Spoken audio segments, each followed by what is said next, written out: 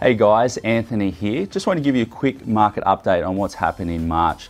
Look, things are changing in the market. We have seen, obviously, inquiries are still very high at the moment, but inspection numbers are dropping, as we can see. What this probably is an indicator of, buyers are starting to really look at doing their research before coming to a property. The fear of missing out is definitely gone now, and it's more of the fear of paying too much. However, in our last month of March, we've seen incredible results still at our auctions, with over 80% still in clearance rates. So it's a good sign the market's still performing very well.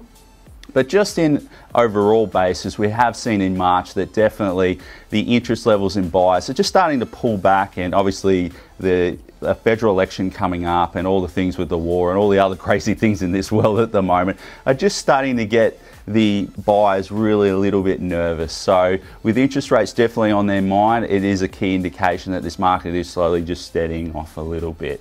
This month I've just launched 14 Norseman Court Paradise Waters. This is an incredible opportunity for someone looking for an entry level into this very prestigious estate. It is a deceased estate, has been available for 40 years, and I very highly recommend coming to look at the property or even contacting me. This is going to auction on April 7, and I highly recommend having a look.